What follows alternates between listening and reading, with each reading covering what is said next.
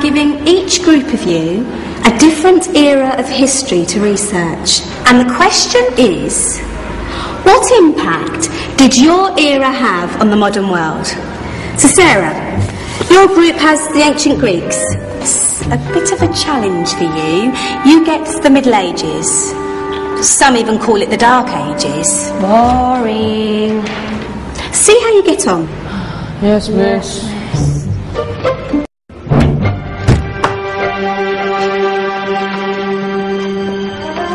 Is that the librarian? I guess so. How are the Dark Ages going to have anything to do with us? Excuse me. Sorry to bother you. What do you want? We need to find out what impact the Dark Ages had on the modern world. Never was a period of history so poorly named. Don't touch. It's priceless. And I suppose someone's been filling your head with the usual nonsense, eh? 1,000 wasted years. A black hole in history, am I right?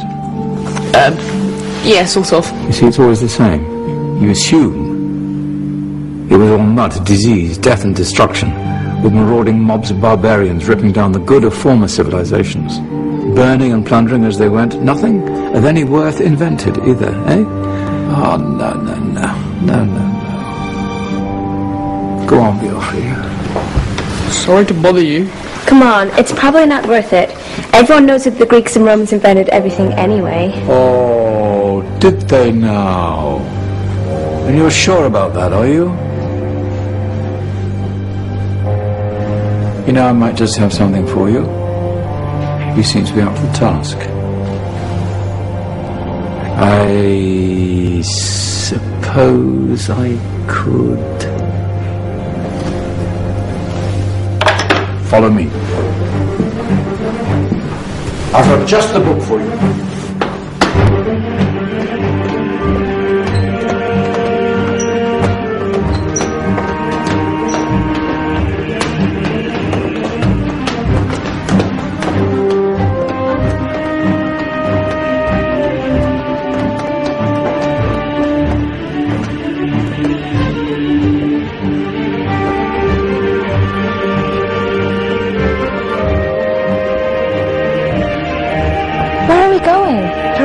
Ask him. Excuse me, where are we going? From darkness into light, my young friend. From ocean onto land. There are things you should know. Oh, yes, indeed. Yes, indeed.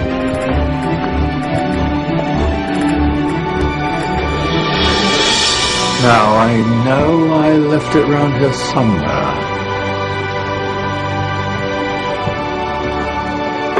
Ah! Here it is. Now,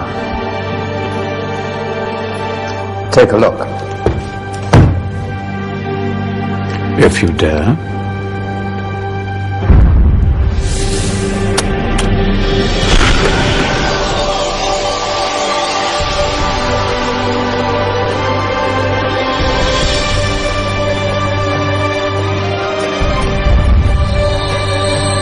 What's going on? Welcome to the Dark Ages, or as it should be known, the Golden Ages. Who are you? I am Al-Jazari, engineer and ingenious inventor. I thought you said this was the Dark Ages. It doesn't look very dark. That's because it's all a matter of perspective, my soon-to-be illuminated friend. Of course, there are parts of the world that weren't dark at all, but in a civilization that stretched from Spain to China, the golden rays of discovery and invention shone over everything. What civilization? The Muslim civilization, my young friend. Through scholars and scientists of various faiths, some of the most important discoveries known to man were made at this time. Discoveries that drew on knowledge of the ancients, but have more connections with your modern world than you could possibly ever imagine. Like what? Well, all sorts of things. I've got to get a picture of this. I knew it was a good idea. Who are you? Allow me to introduce Ibn al-Haytham, a great scientist whose ideas led to the invention of the camera. You invented the camera? I laid the foundations for modern cameras by explaining how our eyes work. I found a way of projecting an image onto another surface through a small hole in a dark room, later called camera obscura. Think of all the things that evolved from this discovery. Cameras, cinema, all share the same principle. Cool. Look out below! Who's that? That's my good friend, Abbas ibn Farnas, who gazed up to the heavens, passionate in his belief that man could fly. Whoa. Indeed, he dared to dream about flying 1,000 years before the Wright brothers. Do you know you all take your jet-setting holidays for granted, so it only seems fair to remember Abbas ibn Farnas. Stand by! I'm ready for takeoff!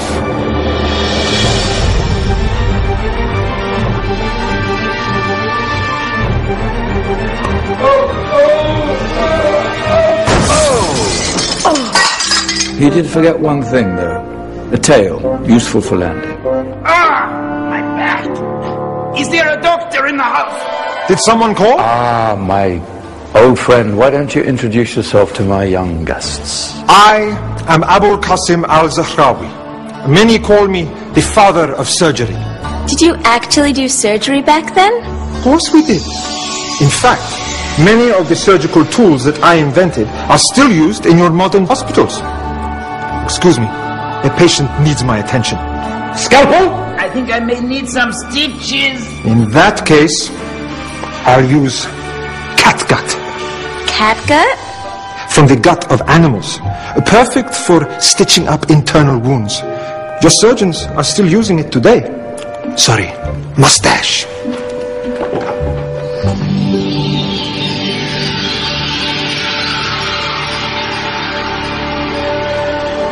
Who's she? That's Maryam al-Astrolabi, one of the many brilliant women of her time. She made sophisticated astrolabes. Astro what? Astrolabes. They show the sky and the stars on a small flat plate you can hold in your hand. Think of them as ancient calculating or timekeeping devices. Today you have your watch, your compass, satellite navigation, helping people and explorers travel the world. Science at its brilliant best. And all these things were developed during the Golden Ages. And that's just the tip of the iceberg. There were thousands of other inventions covering all areas of life, and in the years that followed, their influence spread across the whole of medieval Europe. So you see, it wasn't so dark after all. What about you? Me? What did you invent? Well, I don't want to be big-headed, but I made some groundbreaking advances in engineering. I suppose my most significant discovery converted rotary motion into linear motion using a crank and connecting rod. It's essential in pumps and engines. In fact, I've no idea how the Industrial Revolution could have happened hundreds of years later without such a device. Not that I ever get the credit I deserve.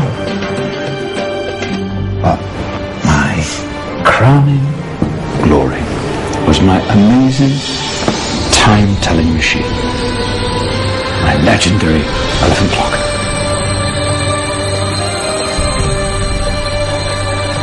It's a clock. Yes. Dozens of components collected from different cultures around the world. Indian, Greek, Arabian, Egyptian, Chinese. Wow. A United Nations clock. That is pretty cool. Does it actually tell the time? Wow, yes, of course. If it wasn't for me, thousands of people would be late for everything. Speaking of time, we better get you back. And remember, spread the word. This was a golden age, and I've only shown you a tiny part of this wondrous time. There are countless other scientists and inventions directly connected to your modern world. You're just going to have to find out for yourselves. No, wait.